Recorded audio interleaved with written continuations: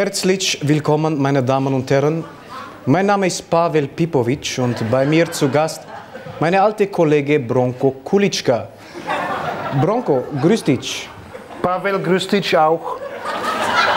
Bronco, du warst wieder einmal für uns im Cinema. Ja, war ich im Cinema. Und hast gesehen einen neuen Action-Spielfilm. Einen tschechischen Action-Spielfilm. Einen tschechischen Action-Spielfilm mit Hauptsuperstar Bruce Willis. Jo. Bronco, wie ist der Titel des Streifens?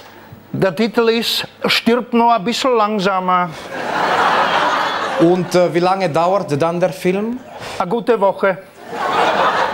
Bronco, interessant natürlich für uns, wer ist der direkte Kontrahent von Bruce Willis? Das ist der Goran Ivanisevic. Und wie endet der Film? Da wird im Tiebreak entschieden. Bronco, in deiner Gedenkschrift an die Erzdiözese Bratislava spannst du einen intellektuellen Bogen. Ja, habe ich einen Bogen gespannt. Zwischen der heiligen Franziska und Franzi van Almsic. Bronco, was ist die Kernaussage deiner Publikation? Die eine schwimmt ein bisschen besser.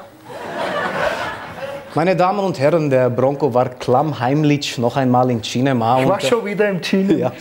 Vielleicht möchtest du ja was verraten. Bisschen was kann ich verraten.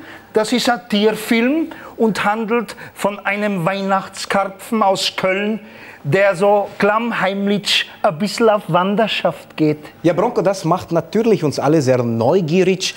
Wie ist der Titel des Films? Free Willy Milovic. Danke, Bronco. Danke, Pavel. Servus, Kumpel.